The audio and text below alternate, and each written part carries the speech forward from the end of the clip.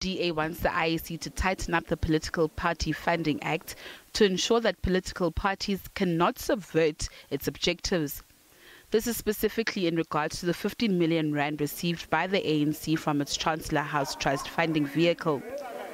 Chancellor House was once at the center of controversy, having been a BEE partner of power construction giant Hitachi in a contract to nuclear power stations Kusile and Mudupi 6 years ago. Unsubstantiated allegations were that Hitachi used Chancellor House to get tenders with Eskom and in turn received so-called success fees. Hitachi paid 19 million rand to the U.S. Securities and Exchange Commission to conclude the matter.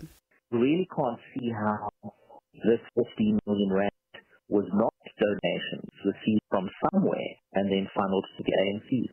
But the IEC says there is a two-phase compliance arrangement pertaining to the disclosure of a donation, and at this stage, it is not empowered to probe non-disclosure or force political parties to disclose. We looked at who the trustees are, because we don't go to that extent.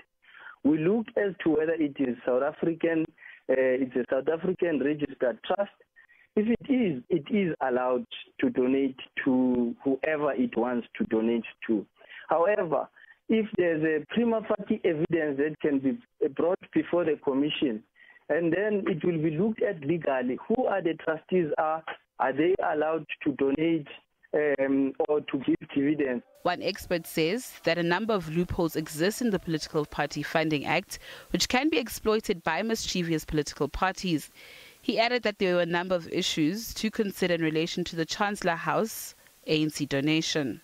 The ANC's misgiving with Chancellor House Trust is that they should be able to benefit as much as possible. But now, with the cap on a single donor per annum, it actually frustrates them because there may be more funds held at Chancellor House that could be of use to the political party. The question then becomes, probably, instead of the concern being about Chancellor House concealing certain monies, is whether or not in future there would be transactions from Chancellor House to other entities, and then those entities can then donate to the ANC.